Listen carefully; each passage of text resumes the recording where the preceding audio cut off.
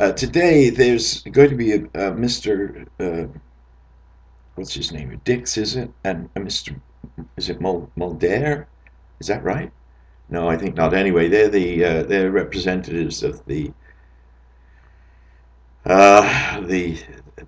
New Democratic Party, and regretfully, I've for many years, in spite of my desire to see a good socialist movement, it seems to me that the NDP have in fact countered the development of a thoughtful, caring, loving, harmonious people, and have fed to a greater or lesser extent on the inevitable problems surrounding proper payment, working hours, and all the things that they've uh, rightfully stood for, but rightfully stood for in a situation about which really I don't think they've ever demonstrated they're going to do anything. And so my question would be to these two gentlemen, before they get off into the details, as I was beginning to do then, to answer the simple question.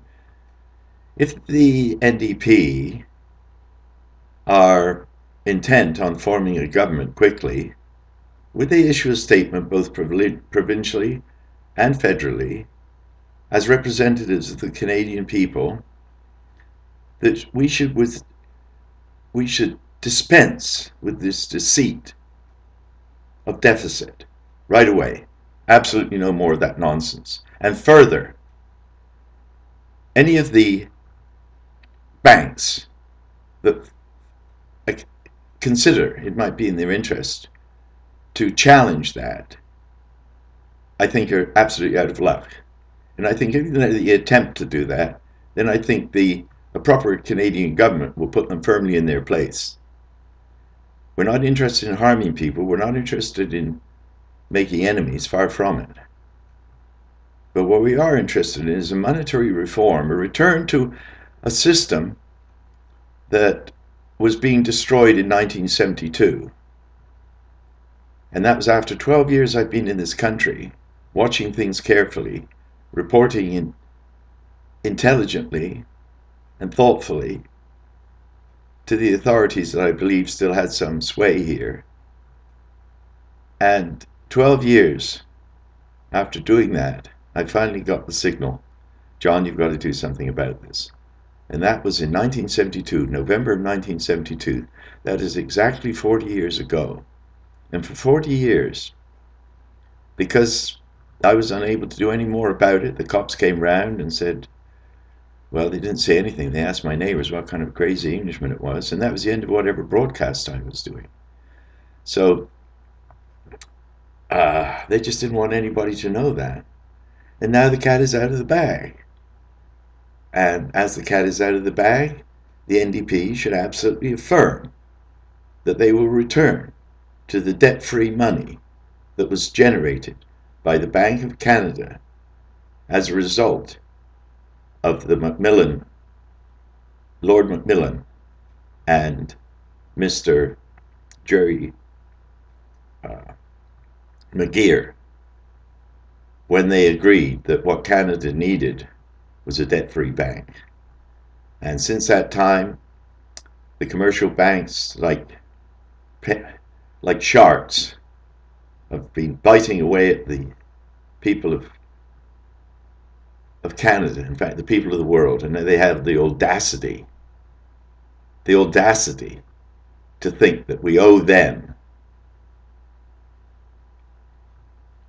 $34.2, I think, billion a year out of the working man's pay packet. Well, I have news for you, Guy. I think that's probably what we've been taking out of some of your claimed riches. And don't try to hide them overseas, because this movement is worldwide now. We're everywhere. The bankers have had their day. Both my daughters are bank workers. I'm not saying people will not have jobs. Of course people have jobs. But will they have leisure? Absolutely they'll have leisure.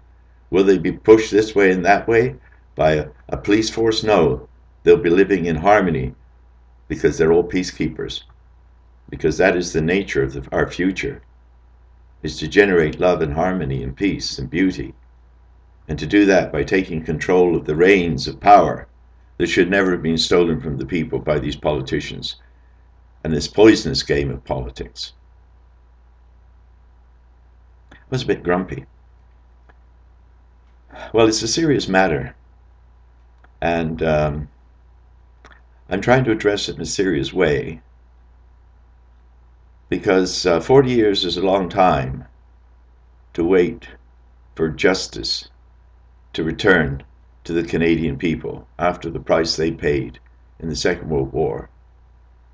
And I've been looking at the whole, I won't go on, it goes on forever. I could talk forever. There's so many stories, and they're all true, embellished here and there for theatrical effect, maybe.